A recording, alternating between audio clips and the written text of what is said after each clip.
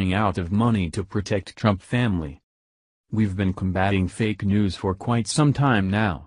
Every time the president wants to call someone out on it, they seem to just get offended, and not actually defend the issues that he's calling out.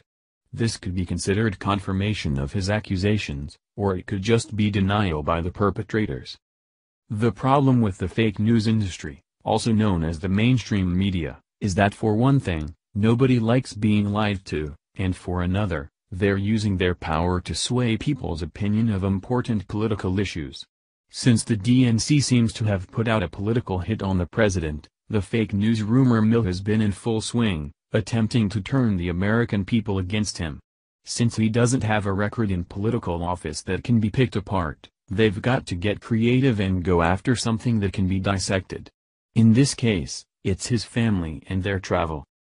It's worth pointing out here that the president and his children aren't demanding that they be protected by the Secret Service. This is a necessity that has become apparent because of the violent nature of those who would do anyone in a high-profile position harm.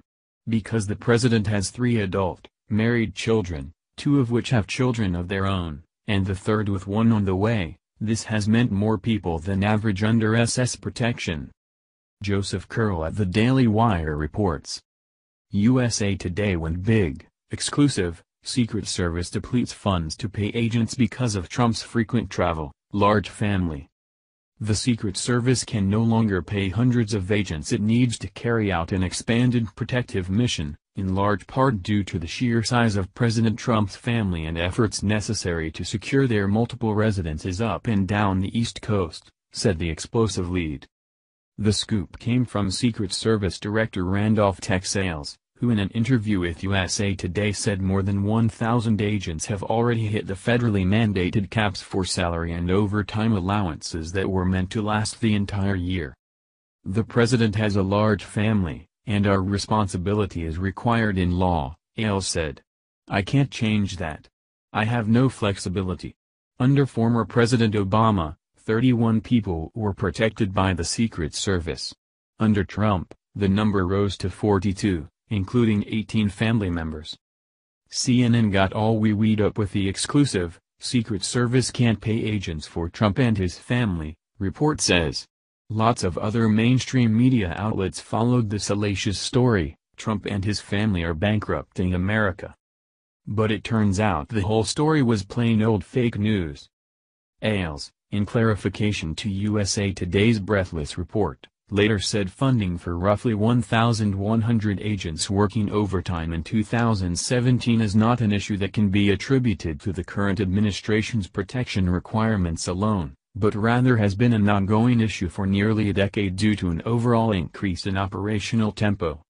The Secret Service has the funding it needs to meet all current mission requirements for the remainder of the fiscal year and compensate employees for overtime within statutory pay caps, he said in the statement. And here's the really interesting part, it doesn't matter now that the story was shut down. Trump and his family didn't cause the problem, it's existed for a decade. But the story, the fake report, that Trump and his family are to blame, is out there now, alive on the interwebs. Let's be clear, there's nothing inherently wrong with the president having a large family. He didn't make plans 30+ years ago to have extra kids just so he could stretch the Secret Service thin. Even if these allegations were true, the fault would lie with those making attempts on the president and his family's lives, not with the family. The president's kids and their kids haven't done anything wrong, they're all minding their own business. Perhaps the funding for the Secret Service should be compared with all the national debt that the president has decreased. Maybe that would make everyone feel better. That, however, probably won't get a lot of airtime, considering that doesn't fit the narrative. Thank you for watching this video.